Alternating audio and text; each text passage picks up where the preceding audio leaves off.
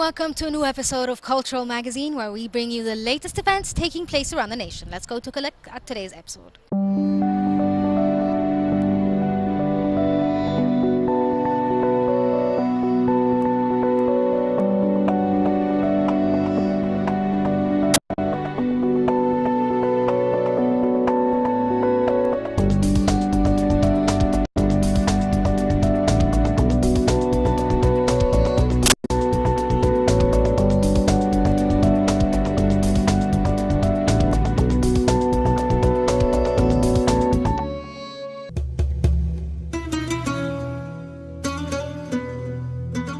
In continuation of the activities of the National Film Center, headed by scriptwriter Zainab Aziz, the Film Cultural Center is holding a cultural week to revive the Islamic heritage.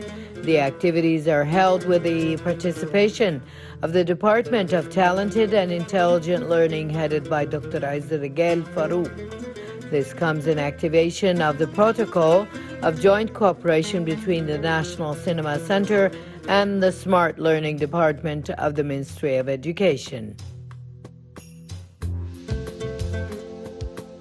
The events include an Arabic calligraphy workshop by plastic artist Mohammed Al-Sayed and a heritage storyteller workshop by Dr. Sausan Radwan. The events also hold a tour of the Authentic Cinema Cultural Library Center and a discussion of the personalities of the directors of heritage films in the Department of Film Research. Several heritage films are screened during the events, including the film Arabic Decorations by Abdul Qadir Al-Tilmisani, the Sultan Hassan Mosque film by Ashraf Hamid, the film The Kingdom of Hussein by director Ayman Safwat, as well as some others.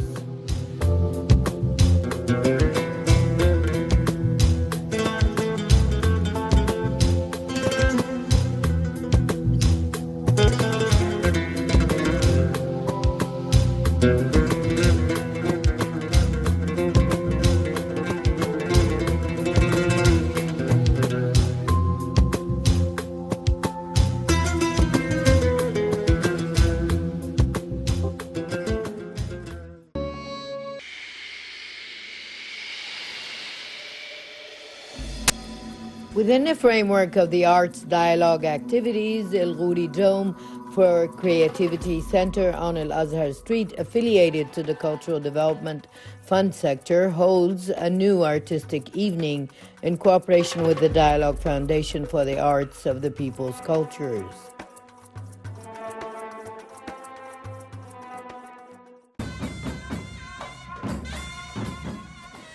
The Tablet Sit Band will be hosted by the Grand Celebration with the participation of the Nubian Drums Ensemble, the Egyptian Folk Instruments Troupe, and the Hasaballah Troupe.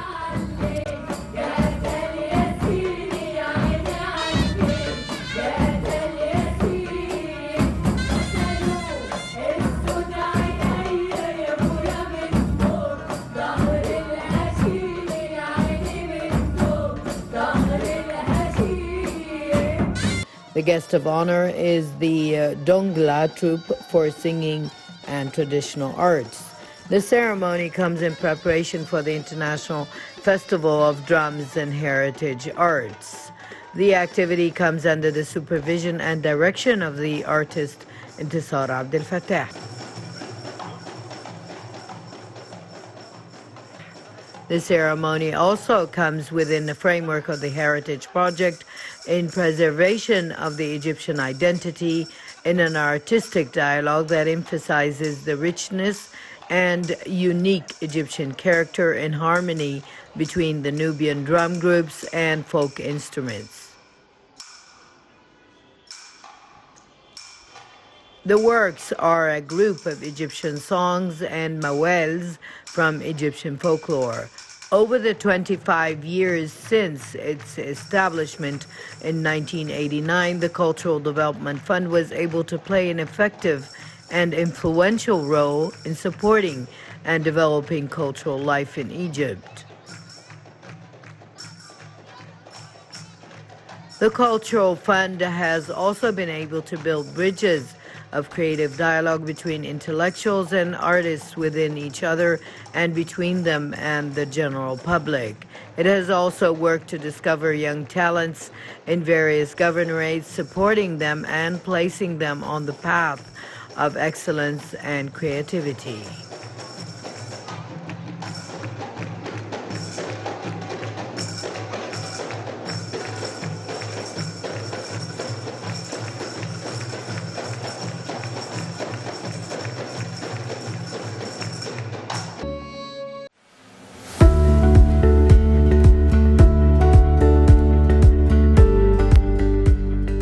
The Scene exhibition presented by Sally Zaini is an extended art project that has not yet been displayed in any private or official hall.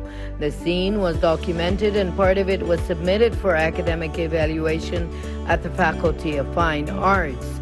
The exhibit tackles the literature of the 60s and the 20th century and its impact on Egyptian narrative cinema through a contemporary vision of the highest scene in the movie, or the masterpiece, which is the influential scene that summarizes the whole film.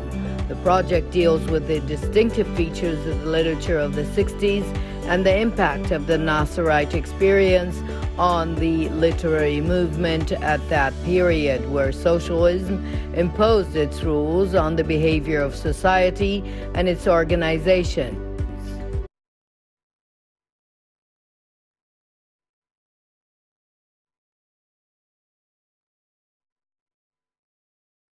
This coincides with the official beginning of the cinematic public sector, and that was a brilliant period in the history of cinema, which was taken from literary works and novels by writers of that period of the 20th century.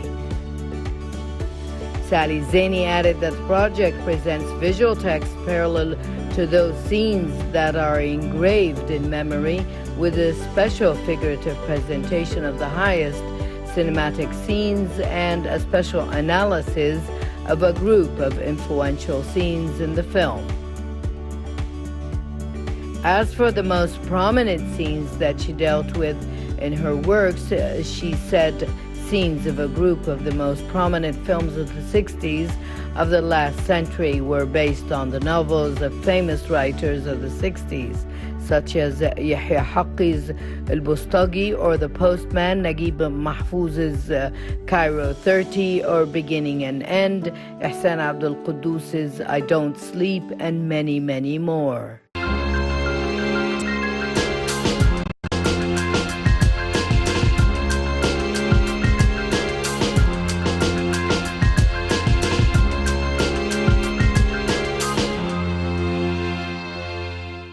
The Cairo Opera House is a beacon of light for artists around the nation. It brings a lot of culture, a lot of heritage, and a lot of amazing artists. Let's go take a look at what the Cairo Opera House has in store for us.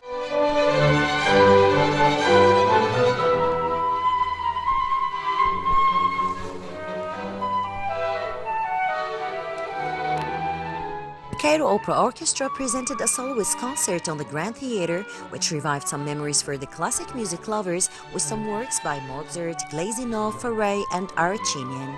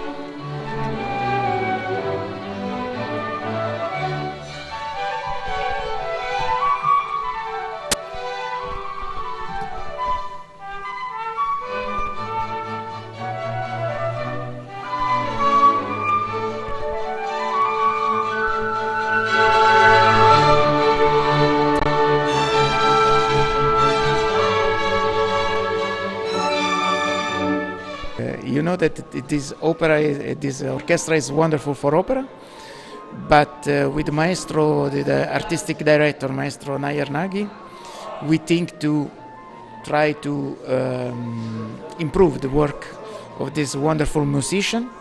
And I want to tell you that here in Egypt there are a lot of talent, not only singers but only wonderful musicians that I hope also to see on stage in Europe very soon. And for me this concert is a wonderful program, very, very difficult program for the orchestra.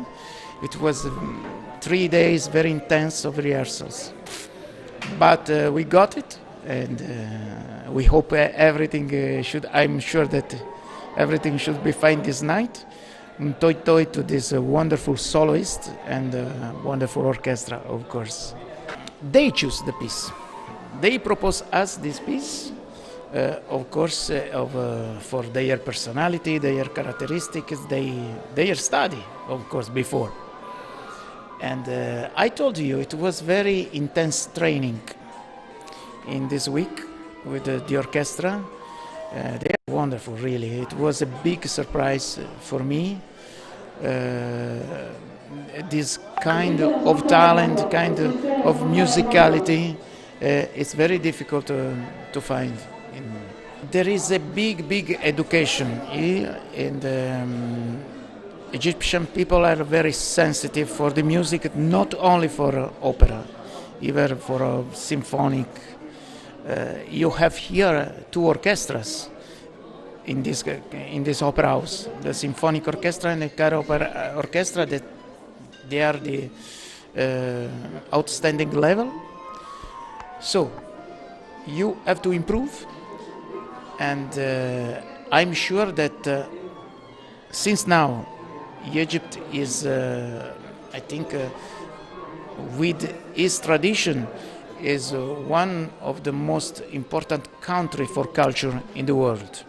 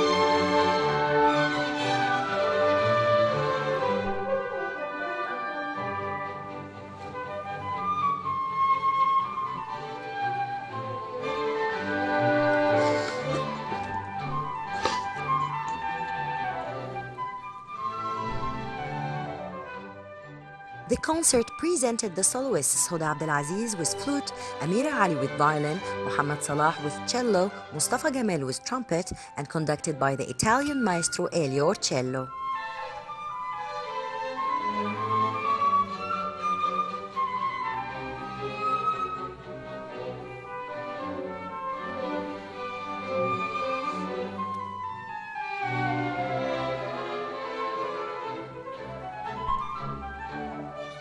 I'm so happy that I'm gonna perform at the Cairo Opera House at the main hall. Actually, I'm gonna perform Mozart Concerto for Flute and Orchestra. It's a masterpiece for flute, and I'm happy that I'm gonna perform it.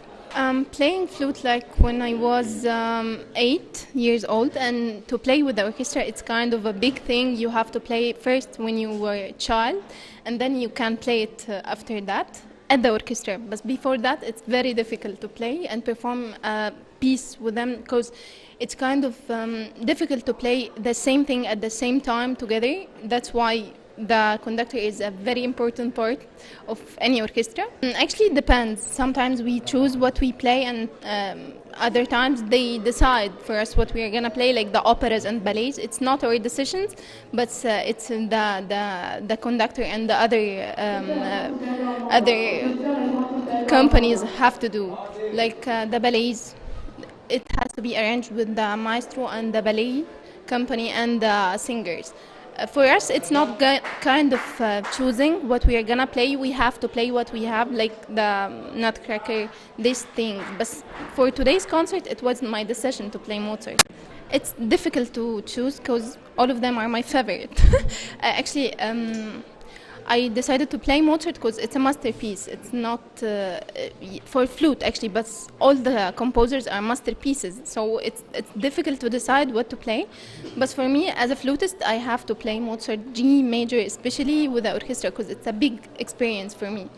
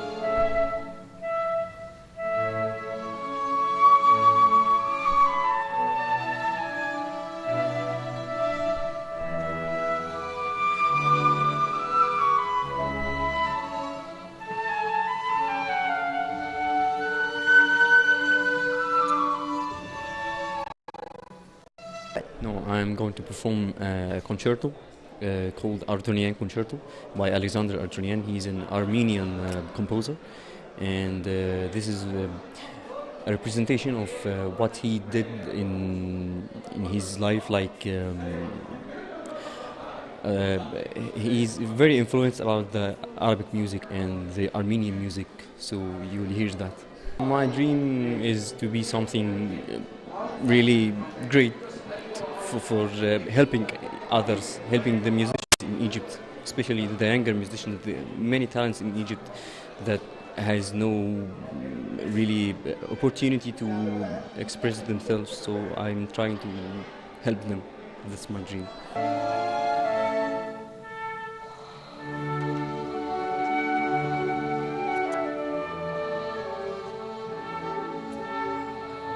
The Cairo Symphony Orchestra is an orchestra based at the Cairo Opera House and was founded in 1959 by its first music director and conductor Franz Litzschauer, and its current principal conductor is the great maestro Ahmad Al-Saidi.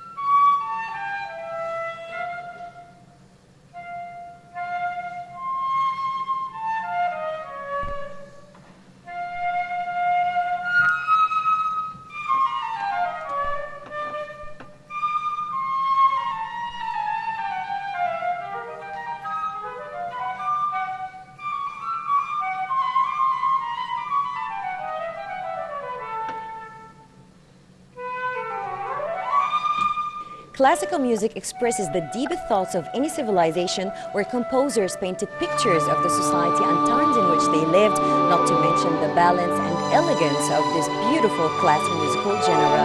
Shuruk Bikir, Culture Magazine.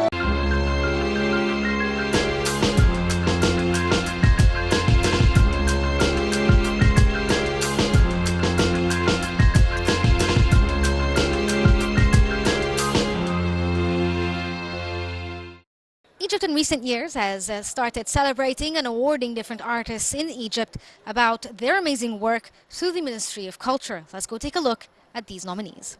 هنا القاهرة هنا القاهرة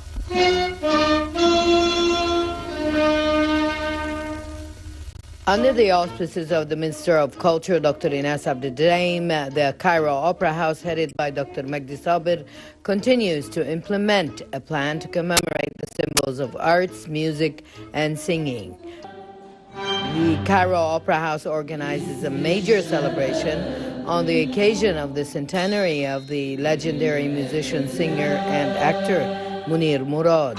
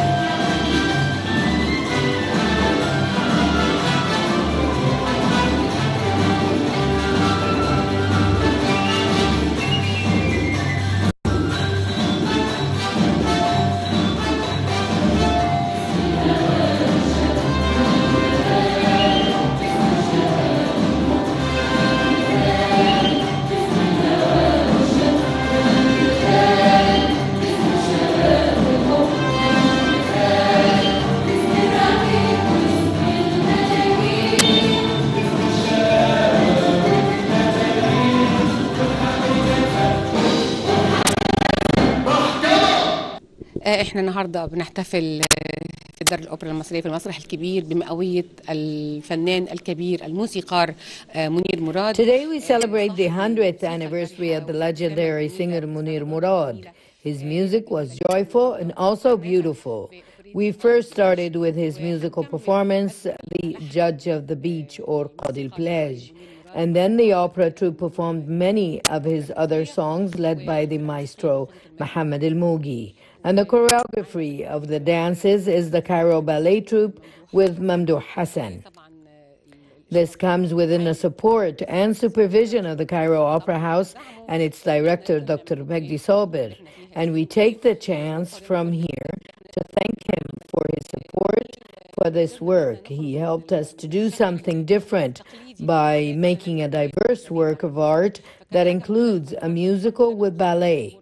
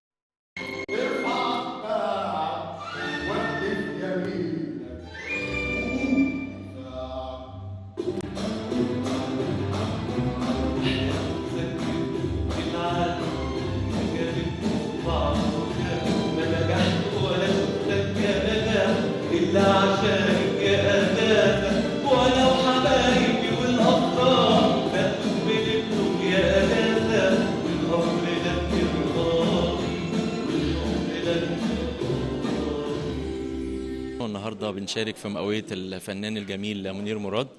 Today we are taking part in the 100th anniversary of the legendary singer Munir Murad. We sang his iconic song, The Judge of the Beach or Qadi al-Plage.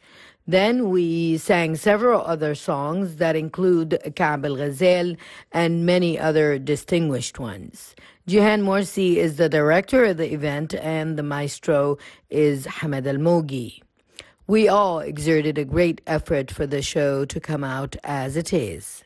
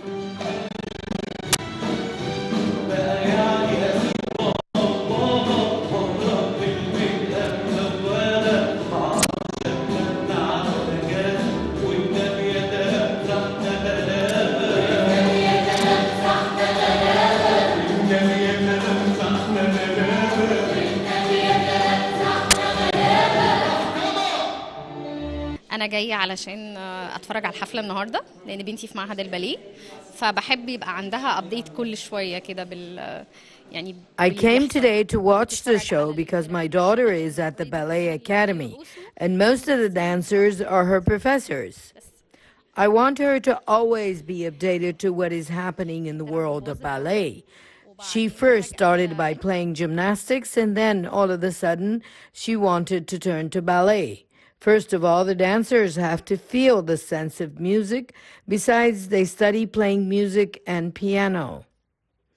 So their sense of music is usually very high. The academy usually tests the musical abilities of the students. Studying ballet needs the child, him or herself, to be interested because it is hazardous and it needs a lot of effort.